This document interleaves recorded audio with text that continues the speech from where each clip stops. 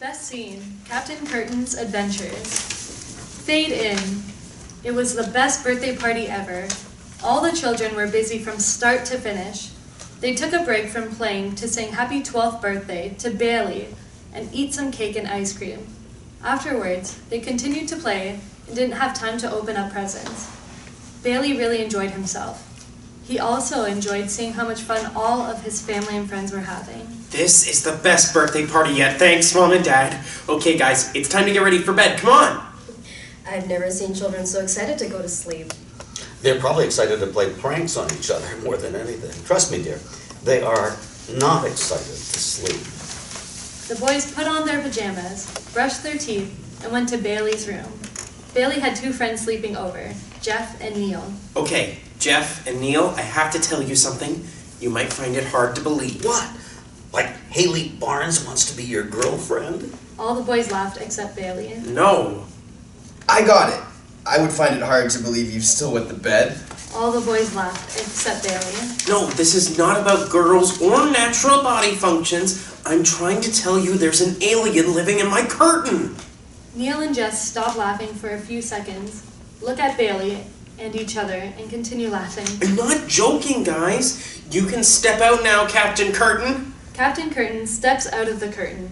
Jeff isn't fazed. Neil is in shock. That's a cool trick, Bailey. How did you do that? Is that some kind of 3D hologram? Best prank ever. Jeff, I don't think he's a hologram. Neil starts frantically scratching his back. Hi, boys. Are you ready for an adventure? Neil starts scratching his head. Why are you scratching yourself so much, Neil? I get itchy when I'm nervous. You have nothing to worry about. How does going to a tropical beach sound? You can ride around in a jet ski. It actually sounds like a dream come true. Neil stopped scratching himself. Jeff stood there poking Captain Curtain's leg repeatedly to assure himself he was not dreaming. Well, it's Bailey's birthday gift from me. First, lay down if you are sleeping. The boys lay down as if they are sleeping. A button from Captain Curtain's collar glows. Captain Curtain removes the button, sticks it onto the wall, and presses it. It reflects a hologram that looks like all the boys are asleep in the room. Okay, guys, put your hands in the middle of a huddle. Everyone puts their hands in the center of a huddle. Captain Curtain hits the button on his left shoulder. Everyone is transported to the Hawaii Islands. Everyone is sitting on what appears to be a 6-person jet ski in the ocean.